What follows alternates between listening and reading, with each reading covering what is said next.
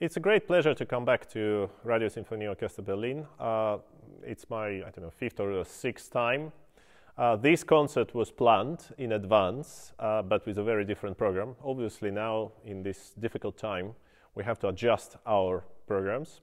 And I know the orchestra had several weeks of not rehearsing, of celebrating Christmas.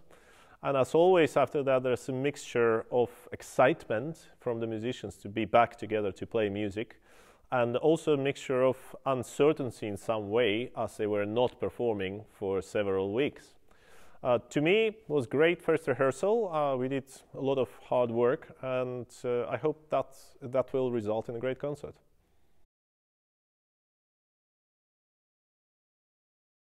Tchaikovsky's String Serenade is one of his most famous pieces of music, and also one of the most honest pieces of music by him. It is a virtuosic piece for the orchestra, for each musician individually, and for orchestra together. They need to be able to play quite complicated and very dense material, but also being able to listen to each other. And obviously with social distance, it requires even more skills. But to me, I always thought that Tchaikovsky was explaining his soul in many ways in this piece. It is Tchaikovsky, which is more European than Russian. It is Tchaikovsky, though, who still have the Russian soul.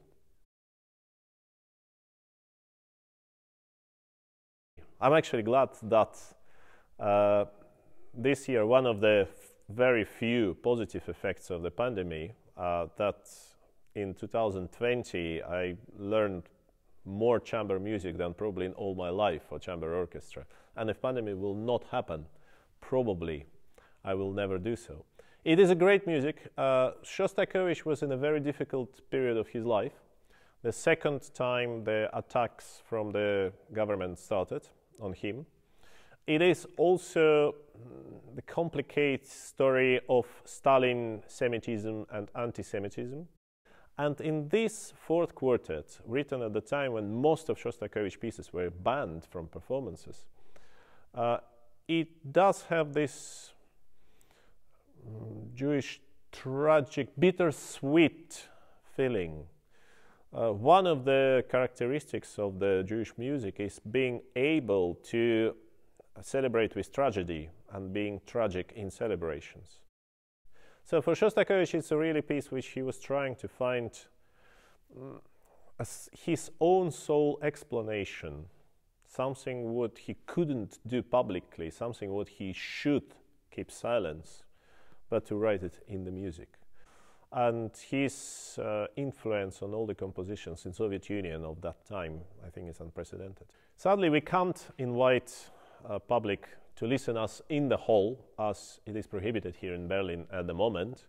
But I would love to see you all.